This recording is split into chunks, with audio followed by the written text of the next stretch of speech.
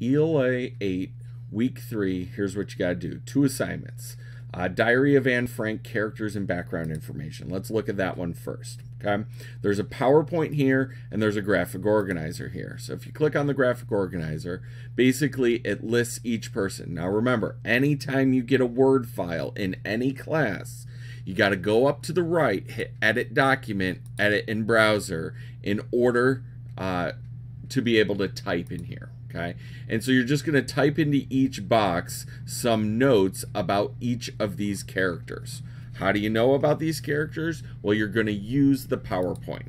So if I click back here, click close on that, brings me back here. This PowerPoint right here, if I click on that, it's going to ask you to open the desktop version. It might not.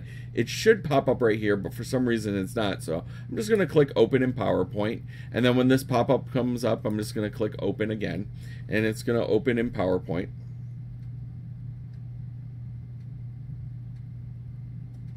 And now I'm just going to go through the slides here. So a little background there about the Holocaust and the Diary of Anne Frank and what it was. And then as you go through, there will be slides about each character. So Anne Frank, here's some information. Pick out the most important information, put it on the graphic organizer. Otto Frank, same thing. Pick out the most interesting information, put it on the graphic organizer. So there's a slide for all of these different people, and these are all the different people that are on the graphic organizer. Okay, so you're going to use these PowerPoint slides, and I'm going to show you a little trick here. So since I downloaded this, I can grab the top of this and bounce this to the corner of my screen, and it will make it half the screen. Now it'll show me all of my other things here. I want to click back on my teams here. If I click close here and click here, watch what happens. I'm able to, remember, Word document, edit in browser.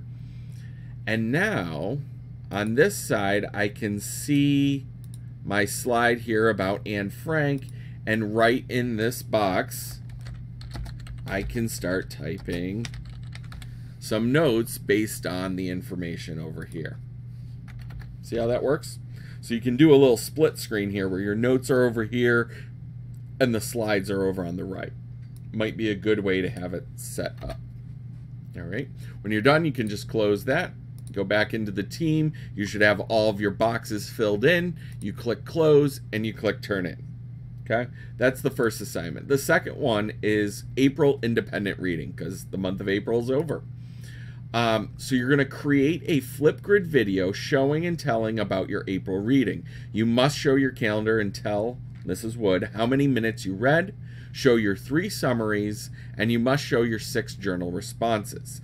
There's an example video in Flipgrid. Okay, right here, the reference material, this is just your codes. So depending on what period you are in. Okay, so if you're in second period, use Wood ELA period 2. So let me show you how to do that. So new tab, and we're just going to go to flipgrid.com. We're going to look right here where it says enter a flip code. This is where you type in Wood ELA and your period. Okay, then it's going to ask you to log in. You do not want to log in with Google. You want to log in with Microsoft. So you're going to click on that, click on your account, and it should boot you in automatically because you're already signed in to Office. Okay, so here is the example video. If you click play, hi guys, I'm here today to... Mrs. Wood will walk you through exactly what you got to show and how to show it on the video. And when you're ready to record, you just click this green plus sign to record a response. Remember to click through, take a selfie, click submit at the end in order to get it to post to Mrs. Wood. So that's all you need to do for that. Show off your journals.